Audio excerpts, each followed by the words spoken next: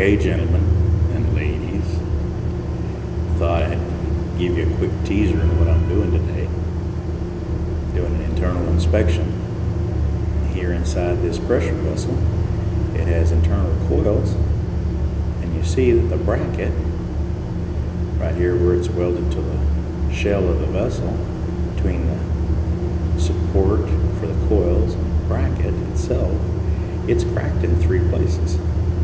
It's cracked horizontally right there, and then vertically on each side of the bracket. And this is why you spend time to reach behind stuff, to look with a mirror and get real close, because most people wouldn't notice that at first pass. I'm about 1.5 foot away from it, and I have to look in between the coils to find it.